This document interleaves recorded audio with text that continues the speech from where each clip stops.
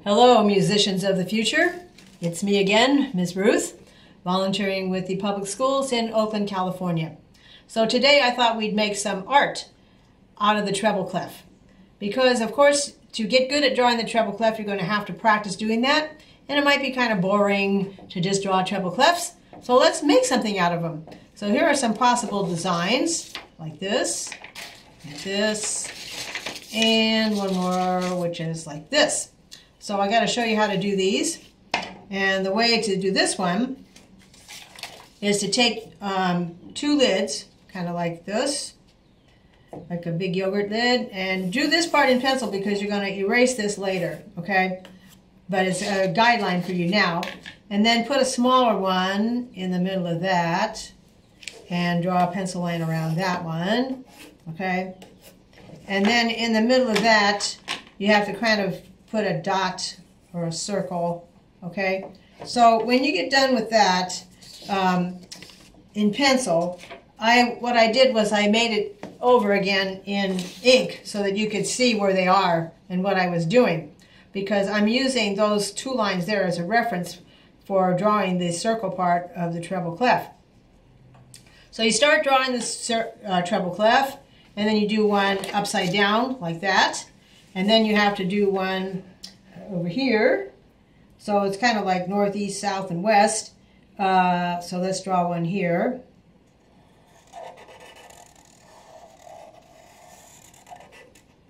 And then let's turn that upside down and do one on the other side of that. So that would be right here.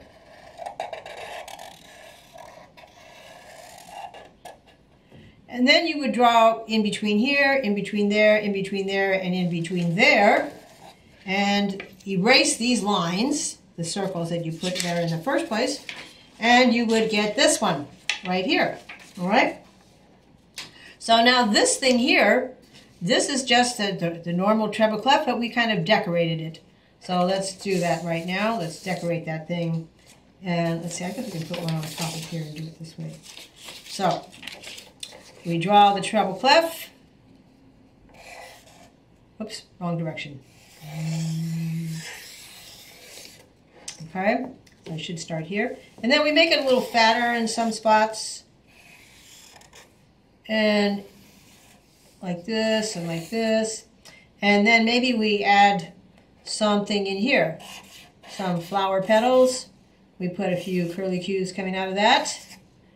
And oh, looks like one could be down there. So we could add curls over here too. And wherever you like. And let's put another kind of flower petal thing down here. And put some curly cues coming out of that. And we could even do something like this if we wanted to. So this would make your treble clef, but it would be all decorated. So that's another example. And the third example we have is this one here, in which case we just kind of made the treble clef pointed at the top.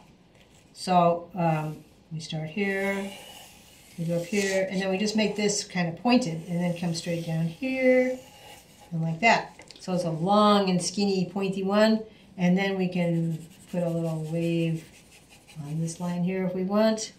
We can fatten this up here a little bit, fatten this up over here, fatten this up over here, and we can color these in. So I'll just color in this one, although you would probably want to color in all of it. Let's just color in this one right here. And then we add a few stars, like that. Add a star over here. See how I'm doing this? That's how you draw a star. Put little highlights around the stars. Put little dots along here if you like. Dots coming up here. Stars all over here. Okay, and you get the idea how you would make this one. Decorate it any way you like because it's all going to look great.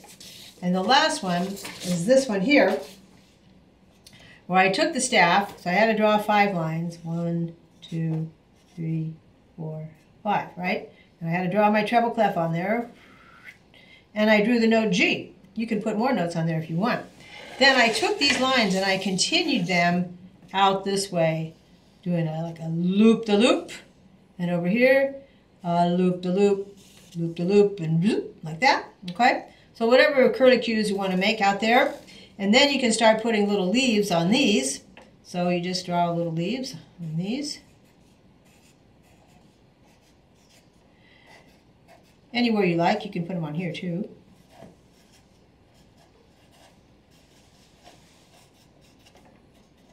And if you want to make the rosebuds, that's going to be easy. Easy peasy. You draw a U like this, and then you start here and you make a spiral. And there's your rosebud.